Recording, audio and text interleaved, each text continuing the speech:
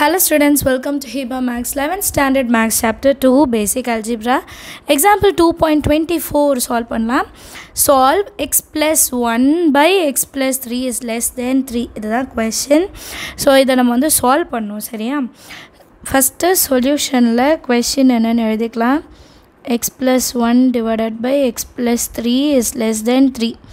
So next step என்ன பண்ண போறேன்னா ரெண்டு சைட்லயும் 3 வச்சு மைனஸ் பண்ண போறேன். அப்பதான் இந்த 3 வந்து 0 ஆகும். Subtracting 3 from both sides. அப்ப நம்ம ஈக்குவேஷன் எப்படி மாறும்? x plus 1 divided by x plus 3 minus 3 less than 3 minus 3. 3 minus 3 0 ன்னு ஆகிடும்.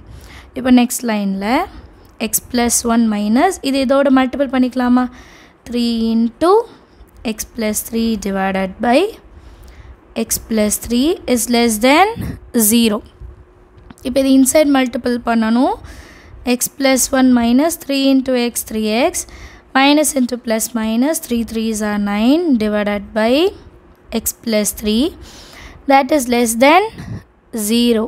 So next line எப்படி இருக்கும் x minus 3x அப்போ minus 2x plus 1 minus 9 so minus 8 divided by x plus 3 is less than 0. இப்போ இந்த டேர்மில் பாருங்க minus 2 காமன் வெளியே எடுத்துடலாம். அப்போ x plus 4 மட்டும் இருக்குமா? ஏன்னா minus into plus minus 2 4s are 8 divided by x plus 3 is less than 0. இப்போ மல்டிப்ளிகேஷனில் இருக்கட்டும் டிவிஷனில் வந்தால் அதுவும் 0 ஆகிடும். So x plus 4 by x plus 3 x plus 4 divided by x plus 3 is greater than 0 மாறிடும். ஏன்னா minus 2 வந்து அதர் சைட் கொண்டு போகிறோம் இல்லையா? அப்போ வந்து நம்மளோட சைனும் என்னாகும் சேஞ்ச் ஆகும். ஸோ இந்த லைனில் நம்ம இந்த லைன் வச்சு என்ன கன்க்ளூட் பண்ணலான்னா x plus 4 x plus 3யும் positive இல்லையா? 0 விட கிரேட்டராக இருந்தால் positive. So thus x plus 4 and x plus 3 are both positive or negative. ஏன் ரெண்டுமே நெகட்டிவாக இருக்கலாம் சொல்கிறேன்னா மைனஸ் மைனஸ் என்ன ஆகிடும் கேன்சல் ஆகிட்டு ஆன்சர் பாசிட்டிவில் தான் வரும். ஸோ இப்போ இந்த ஃபேக்டர்லேருந்து நமக்கு வேல்யூஸ் எப்படி கிடைக்குது? x is equal to minus 4 இன்னொன்று x is equal to minus 3. இப்போ நம்மளோட லிமிட் எப்படி இருக்கும்? Minus இன்ஃபினிட்டிலேருந்து minus 4 minus 4லேருந்து minus 3 minus 3லேருந்து infinity இல்லையா? ஸோ இப்படி தானே நம்மளோட வேல்யூஸ் எடுத்துப்போம். இப்போ சொல்யூஷன் செட் கண்டுபிடிக்கணும்னா முதல்ல மைனஸ் இன்ஃபினிட்டிலேருந்து minus 4 அப்புறம் minus 4லேருந்து minus 3 அப்புறம் minus 3லேருந்து பாசிட்டிவ் சைட் அப்படி தானே டேப்லோ காலம் வரைய முடியும். ஸோ அதனால தான் இந்த லிமிட் எழுதியிருக்கேன். இப்போ டேப்லோ காலம் வரையலாம். டேப்லோ காலத்தில் எக்ஸோட வேல்யூ அப்புறம் x plus 4 அப்புறம் x plus 3 அப்புறம் x plus 4 divided by x plus 3 இதுதான் நம்ம கண்டுபிடிக்க போகிறோம். இப்போ எக்ஸோட value first x is less than minus 4 அதாவது மைனஸ் இன்ஃபினிட்டி வரைக்கும். அடுத்ததில் minus 4லேருந்து minus 3 வரைக்கும்.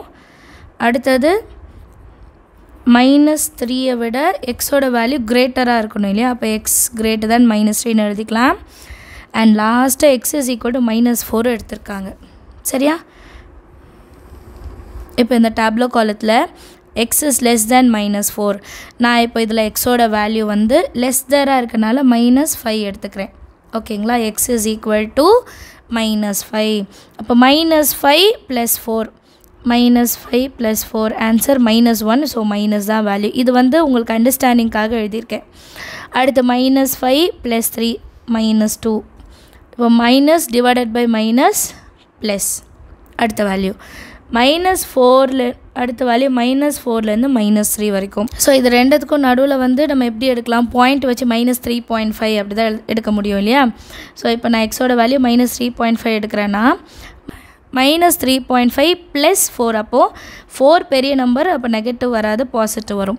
புக்கில் வந்து ஃபஸ்ட்டு x plus 3 கொடுத்துட்டு அப்புறம் x plus 4 கொடுத்துருப்பாங்க. நீங்கள் அதையும் இதையும் வேல்யூ மட்டும் பார்த்துட்டு கன்ஃபியூஸ் ஆகிடாதீங்க. நான் மாற்றி எழுதியிருக்கேன். இங்கே 4 நியூமரேட்டரில் வருது அப்புறம் டினாமினேட்டரில் வருதுன்னு எழுதியிருக்கேன்.